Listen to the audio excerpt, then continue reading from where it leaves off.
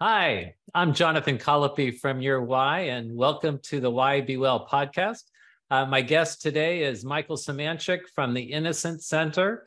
Michael, thank you for joining us today. Thanks for having me, Jonathon. So as I understand, Michael, you've been involved with pursuing innocence throughout your professional career. So if you wouldn't mind, give me a sketch of what you've been involved in. Sure. I got involved first at the California Innocence Project back in 2008. I was just a baby law student, and I heard about the California Innocence Project when an individual came to the law school named Timothy Atkins. He had been in prison for 23 years for a crime he didn't commit. I was 23 years old, and so he had spent my entire life in prison for a crime he didn't do. And he said that there were thousands more just like him, and that they all needed assistance in getting out. And so that was kind of my moment to sort of dive into this. So I became a student in 2008. I was a student in the clinic for a year, and then I was a staff attorney, and then I became managing attorney. And I just finished up there about 2 weeks ago and launched the Innocence Center. So in the Innocence Center, is the focus going to be a little bit different, or what would you say? The focus is still going to be on getting innocent people out of prison, but it's going to be more focused on the investigation and the litigation, trying to bring on more investigators, more lawyers, and expanding the scope. Where in my previous role, I was focusing primarily on Southern California, the Innocence Center is going to focus nationally and even taking on some international work if it comes our way. That's fantastic. And as you laid out there, you definitely would need greater resource to be able to have a reach like that. So are you partnering with different organizations or foundations supported and private donors? How do you accomplish that? There's a couple of federal grant resources that we're going to pursue. And there's also a bunch of private donors that are interested in the work we're doing and interested in being a part of trying to free the next group of innocent people from prison. Wow, that's fantastic. But Mike, let's go back. You had just shared, when you were starting in law school and you encountered that particular individual and understood his case and took that on. Obviously, that was a pivotal moment in your professional career because that has launched you forward.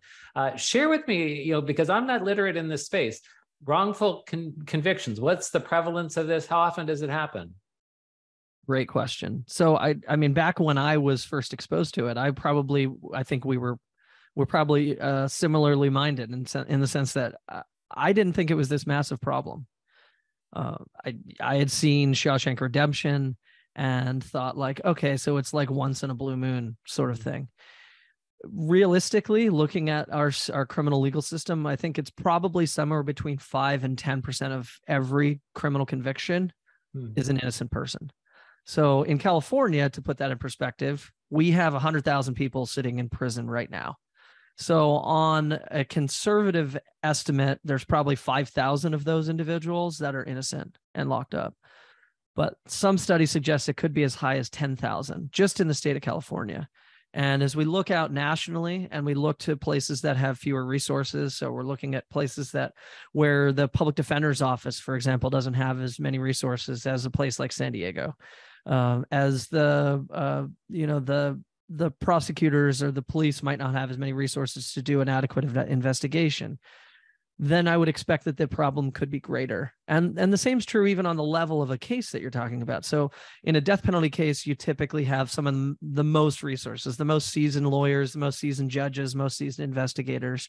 But as you go down in the severity of the crime, the level of resources given to a particular type of crime goes down. You have more junior lawyers working on it. You have newer investigators working on it. So I would expect that the problem would go up as the severity of the crime goes down. So there's probably even a greater number of innocent people sitting in jail for the lower level offenses than there are in prison. But for us, it's really hard to capture that because by the time we would get an investigation done and get them out, they've already been released from prison or jail. Well, from jail on the shorter ones. You're like pulling the curtain back there. And I'm still like stunned by some of those statistics that you just shared. The prevalence of, 5 to 10%. That's stunning. And so I've always had just, belief in the legal and justice system and had no reason to question it. I think there's been more awareness of some of the injustices more recently. But how does that come about? I can't believe it's malicious. I mean, you spoke to resource issues, but help me understand, what are the causes for these wrongful convictions? If you're able to kind of say, this is why it comes about. Yeah, I mean, we're actually kind of lucky in the sense that a couple of years ago, maybe it's been 10 now, there was the creation of this thing called the National Exoneration Registry. And so it collects all of the information that we've seen on wrongful conviction cases going back to 1989. And so what that allows us to do is look at each and every wrongful conviction that's happened, take a look at why it happened, and then try to quantify where are the biggest problems. And so there's been about 3,300 wrongful convictions documented since 1989. And we've seen that, in about 12% of those cases, there was a false confession. So that doesn't sound like a big number, but that's 330 people that falsely confessed to a crime they didn't commit. That's an interesting statistic, especially when you look at the types of cases that are there and you think like, well, I would never falsely confess. Well, there's people in that registry that are just like you and me that have falsely confessed. Wow. There's other things like eyewitness misidentification that happen in about a fifth of the cases, where a person thinks they see a person, they think, a witness makes an identification of a perpetrator that committed a crime and they get it wrong. And that happens quite often, actually. And thankfully, we've been lucky enough to have DNA evidence in a number of cases to be able to help prove those scenarios. But DNA has really put a spotlight on all other aspects of the criminal legal system and highlighted where there have been problems as well. So we've kind of been fortunate that forensic science has come along to point the finger at the problems. Well, I want to start with you spoke to false confession. And with that, I'm aware of some of more of the sensational cases where you see people that have been in a situation where there's, duress and interrogation goes on. And in some ways, it seems almost, some of the tactics utilized don't seem right, at least what I've seen more sensationally. So help me understand how a false confession may come about in your professional experience. Sure. I mean, so often the way it starts is law enforcement will pull a person into a room. That room is intentionally set up to make a person feel like they can't leave, even if they are free to leave under the law. And the entire interrogation is kind of set up to intimidate and to make a person feel like their only way out of this is by working with the police in whatever that and whatever that means. And from like the way that the chair is designed to the way the table's set up, and everything is kind of set up in a way that the person feels like they don't have any power, and they don't. Mm-hmm. One of the biggest problems, and certainly some states and lawmakers have started to recognize this, but one of the biggest things that we do that I think results in false confessions is employing deception. When police can go and lie and say that there's evidence that you committed a crime when that's not true. And I'll give you an example. Say that you and I are sitting in an interrogation room, and I tell you I'm investigating a murder case, and I just found your DNA, Jonathon, under the fingernails of the person that was found dead. Wow, that could be entirely false. So that's a very interesting example that you brought forward. Yeah, so your DNA is under some fingernails, and you've done it. Now, you might sit there across from me and say, like, there's no way. Like, I know for a fact I didn't participate in this. Like, I had nothing to do with this. I don't even know this person. And the investigator says, well, come on, Jonathon. Or I'll say, come on, Jonathon. Your DNA is there. The DNA doesn't lie. And we spend hours going round and round saying, look, I have the evidence. The evidence is here. And the evidence says you did it. And then I start saying, well, maybe, Jonathon, maybe you just don't remember. Maybe you had one of those moments where you blacked out. And now you start thinking, maybe I did just black out. Maybe I can't recall actually doing it. Yeah. And you know, so if that goes on for a particular duration, I could see how someone would start to question their own reality. I'm just questioning your tactic there, Mike, in terms yeah, of, is that just? Is that legal? that's totally legal. And some states now it's illegal to use deception when you're speaking to minors. Okay. Okay. And that's the extent of the limitation there. Now in the UK, they can't lie. And you know, they still solve crimes and they still do interviews and interrogations, but they don't lie. They don't use deception. And I actually think it's an interesting thing. If you're in an interview with the FBI and you lie to the FBI, that itself is a federal crime. But if you flip the script and the FBI lies to you, that's okay. Interesting. So the question's why, right? Yeah. So my hope is that some of the work that you do and others hopefully put safeguards in place for people so that we're not at such a high rate of wrongful conviction, especially under the circumstances that you spoke of. Yeah. And of course, like, you know, a lot of people are probably sitting there like, I will never break down. I'll just, you know, I will never falsely confess. And there's a group of people that will probably never come around to falsely confessing. But there are folks that are more susceptible to suggestibility. And it's those individuals we absolutely need to protect. And typically those are people that are younger, so under the age of 25. Those are people that have perhaps, you know, their IQ is a little bit lower than average. Then you're going to see a higher rate of a false confession. So it kind of just depends on the person. But I would venture a guess to say that a seasoned, talented interrogator could get anybody to falsely confess with the right lies. That's alarming. You spoke to some vulnerable populations there. Are there others that are more common as victims of wrongful conviction? Well, I mean, we typically see people, minority members getting wrongfully convicted, and people without resources. And, okay. you know, that's, you know, that it kind of just depends. But if you look at the vast majority of the people that have been exonerated in the registry, it's been people of color. Is there work being done to change that in some way? I mean, how do we address that? I mean, that's kind of it's a systemic change. It has to be a thing that's addressed, not just like, you know, we can handle it case by case, but there are bigger things that we can do. I mean, just doing eyewitness identification reform and making sure that the way that we conduct lineups, and we don't have, you know, we use a double blind procedure, for example. So the officer that's conducting the lineup doesn't know who the suspect is. And the purpose there is that what has happened in the past, and sometimes still does happen, is that the officer will point to even, you know, not even knowing it, unknowingly kind of try to assist a witness in picking the person they think did it, not the person the witness thinks did it. Sure. And that little bit of encouragement might send them down the wrong path. So stuff like that can change. I mean, filming interrogations, so we can see if an interrogator provided some secret information only the killer might know. And then that suspect then repeats it back. It's like, well, they got the information from you 25 minutes ago, so of course they knew that. And then recording eyewitness identification procedures, so we can actually see how those things unfold. Because otherwise, you know, when I go back and try to talk to a witness that made an identification 25 years ago, they'll say, oh, well, the officer tapped on a photo and said, take another look at number 2.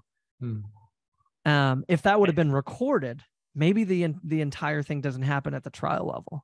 But now, 25 years later, I'm supposed to try to convince a judge that that's how it happened, and that's the only reason the witness went that way. And you can see how, you know, just certain personalities are more lent to wanting to please by, you know, doing the right thing. Maybe that officer or the interrogator knows something I don't, so let me give the right answer, per se.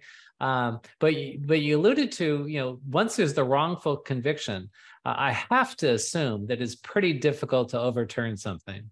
Oh yeah, and our system was built on that, which I don't know that was right from the start. We've kind of built the system on finality. which is like, we have to respect what a jury has found. And I get that. I get the idea that like, oh, the jury, we have to respect this decision by the jurors, but information changes, forensic science changes, and new information comes along that maybe a jury didn't have an opportunity to consider. And, we have to take this new information into consideration and try to look back. I think the best way to do it is look back and try to say, if even one juror would have changed their mind, would it have changed it would have changed the outcome in this case. And that's kind of the way I would think you should look at it, as opposed to, trying to be a judge, taking all of the information in now and making your own call as the single juror. Look back and say, if this would have changed the minds of one of the old jurors, perhaps we should have a new trial and let a new jury make that decision. Don't be afraid of reversing and sending it back. You raise an interesting point. I mean, I think about our society is really established on this construct of having faith in the justice system. And so you're raising some questions there. And so I wonder how we, as the public, how do we instill faith again in the justice system? If we're going to continue check and balance, please. Yeah. I mean, if we're going to continue to have this experiment with jurors, then I think we have to do better. Like we have to have some educational pieces for jurors before they go in, because I look back at some of these cases that I'm involved in, and, I'm not a scientist. I mean, understanding just the bare bones of DNA, like I can't get into the nitty gritty of DNA.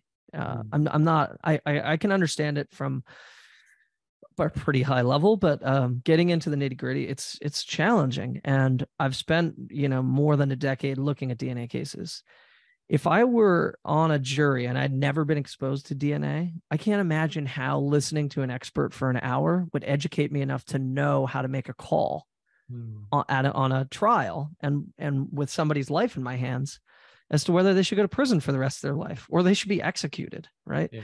And same's true for, if you're looking at like an arson investigation, for example. Like, I'm supposed to have this fairly in-depth understanding of how fire science works based on an expert taking the stand for a few hours and telling me that, oh, well, based on these burn patterns, I think that there were ignition points here, here, and here. And therefore, because there's multiple ignition points, this was a human set fire.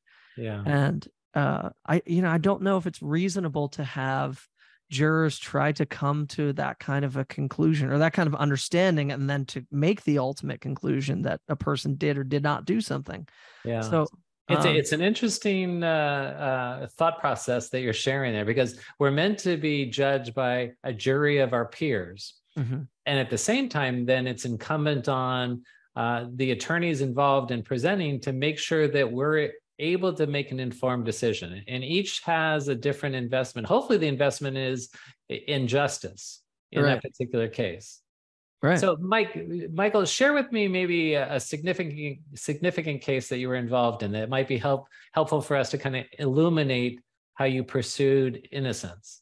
Sure. I'll talk about the Horace Roberts case. It's a case out of Riverside, California. So if you've ever been up the 15 a little ways from San Diego, that's where Riverside is. Okay. Horace was working at Quest Diagnostics in North County, San Diego. He had been working there for a number of years. He had a wife and some kids. He started to have an affair with a woman that he was working with. Subsequently, that individual that he was having an affair with, they had moved in together. They were carrying on this relationship, and both their spouses found out about it. The woman that he was having the affair with was also married and had some kids too. Both of their spouses end up finding out about it, and it's somewhat contentious between everybody. But they're going to try and kind of continue with this new relationship. Well, eventually, Horace is supposed to be picked up by this woman, and she doesn't show up, and he doesn't know whatever happened to her. And a few days later, she's found dead on the side of the 15 freeway. And Horace had lied about having the affair at his work because he was supervising her, and he wasn't allowed to have a relationship with people that he was supervising. He, lied about various other things that, I think were probably just like white lies that with regard to the relationship. And so the police started to focus on him. They ended up finding a working stopwatch or a wristwatch next to her body, and they presented it to him. And after 5 hours of interrogation, had him convinced that it was in fact his watch. Mm-hmm. And so he said, "All right, fine, you have my watch, but I didn't kill her." That was pretty much enough to get him convicted in 1999. And so he went to prison, went through the appeals process. And in 2004, he wrote to the California Innocence Project claiming his innocence. And we got involved in about a year or two later. And by 2007, we were starting down the process of getting stuff DNA tested. And in 2011, when I was assigned to the case, we got DNA results that showed the DNA on the watch didn't belong to Horace. So we knew it wasn't his watch, but we didn't know who it was. And so that was kind of the challenging part. We did. So Mike, when you're pursuing innocence in this state or wrongfully convicted, how do you go about, is your focus to disprove the conviction, or is the intent to point towards who may have been the one that was the perpetrator? In this case, it was to try to figure out what happened. I think in all cases, it's really it's a search for the truth. So when we did the DNA testing, if the watch would have come back to him, we would have been done, right? Yeah. Like we would have closed the case, and it's like, all right, your watch is at the scene. How do we can't, you did it, right? Yeah. And that's just not what happened here. So it was kind of like, okay, well, let's turn the next page. Let's see what else we can find. So we did another round of testing, and ultimately testing under her fingernails and on her jeans and on various different parts of her clothing revealed an unknown male profile of a person that was in CODIS, which is like a national database of offenders.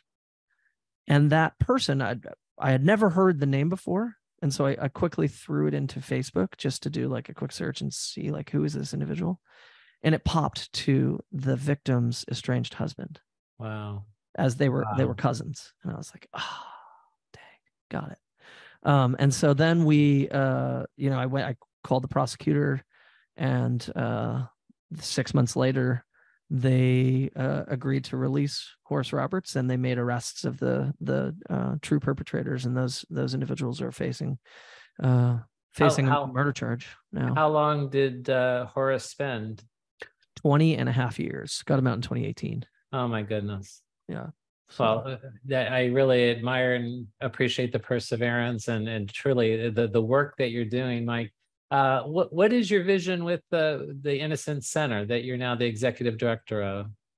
I think, the vision has always been, how do we help out as many Horace Roberts as we can, right? Let's get as many of these innocent people out of prison, because the requests for assistance just keep coming. So we have to figure out a way to scale, to grow, and try to really provide the best legal assistance we can. And that's kind of the vision, is let's create something a lot larger that has more lawyers and more investigators that can go out and tend to all of these cases, find the innocent people, and let's get them out.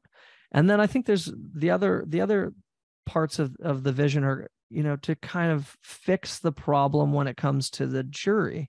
If we can do enough public education, if we can teach the public that here are the problems with wrongful convictions, here's where we commonly see mistakes are made. Look for those if you're ever sitting on a jury. Talk to your friends and family so that if they're sitting on a jury, that we can have that, we have that knowledge being spread from one to the other. And then supporting the exonerated folks as they get out, because, as people spend 20, 30 years in prison, often their friends, their family, they don't really have ties to the community. They don't have an income. They haven't worked for the last 20 years. They don't have a resume they can use to go get a job. So supporting the exonerated individuals to make sure that as they get back into society, they can actually succeed. Well, you've pointed to three distinct areas that would make tremendous difference in terms of finding those that are wrongly convicted, supporting them in the process of having a jury trial, that the jury is informed and educated, and then also reintegration into society and community. That's something I think we owe that to people that have been wrongly convicted by our system. Michael, really a pleasure to have time with you today. And again, I greatly appreciate the work that you're doing and the difference that you're making in community. So I wish you continued success and having greater impact as you move forward. Thank you so much, Jonathan, and thanks for having me on. Thank you. And all of you, until the next time we're together, please be well.